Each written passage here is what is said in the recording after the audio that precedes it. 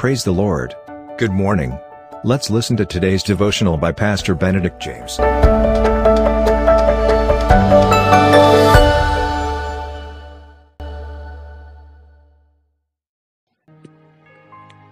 Greetings in the victorious and amazing name of Jesus Christ.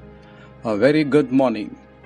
Topic for today's morning devotion is entitled Experiencing Victorious and Joyful Moments Amidst Trials.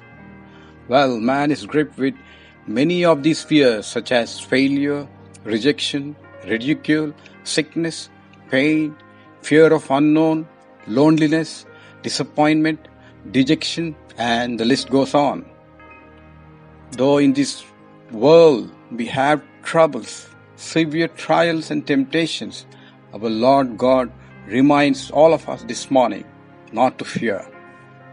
The purpose and the objective of God through His divine word is to silence the fears of His people and encourage us to constantly trust Him in the face of trouble and adversity. It is contrary to the mind of God for His people to be timid, fearful, and anxious. And to suppress our fears, He assures us of His constant presence, power, and provision. What we keep on thinking and what we keep on confessing and declaring with our mouth, depending on the troublesome situations in our life, the same will happen. Familiar proverb, as we all know, what we think, we become, is true indeed. But when we keep declaring with our mouth based on the word of God, saying, I am restored, I am delivered, I am protected, I am healed, often based on the divine word of God, we will be victorious and joyful in all circumstances. When we declare what God has decreed, the written word becomes a manifested word, and the manifested word becomes a glorious word, and the glorious word becomes a victorious word. I repeat, when we declare what God has decreed, the written word becomes a manifested word, and the manifested word becomes a glorious word, and the glorious word becomes a victorious word.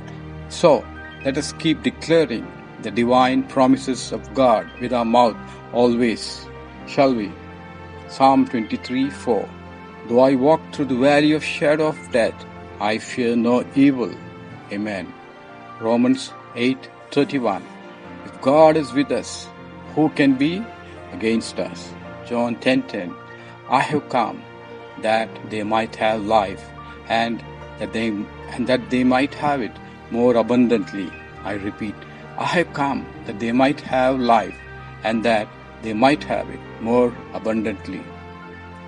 Help us, Lord, to enjoy your divine presence and your power every moment, to overcome all our fears and rest on you and on your divine word, so that we are guided, protected, and delivered from all fears and dangers in this world.